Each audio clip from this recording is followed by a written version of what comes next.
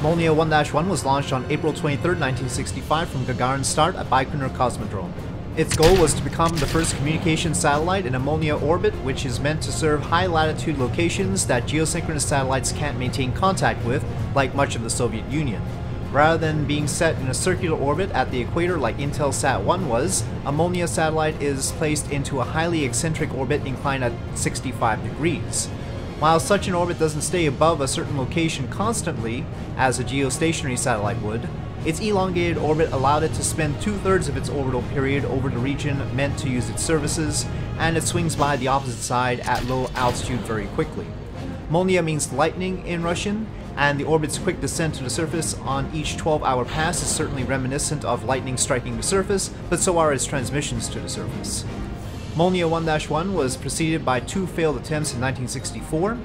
It was placed into a 40,000 by 500 kilometer orbit to give it the 12-hour period by a Molniya rocket, a branch of the R7 family of rockets. A Molniya orbit is technically easier to achieve than a geosynchronous orbit since it doesn't require a burn in apoapsis to circularize its orbit and is more like an interplanetary transfer burn.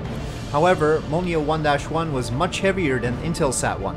It's nearly 1 ton compared to Intelsat 1's 150 kilograms.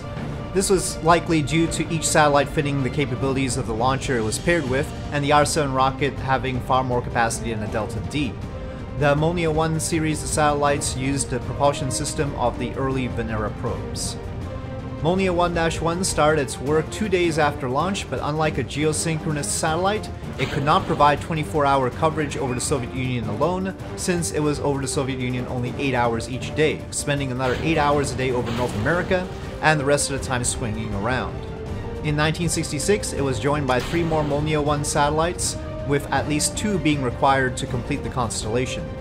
And in 1967, the Orbita National Satellite Television System was born, the first national satellite TV network. With that, thank you for watching this mission profile of Molniya 1.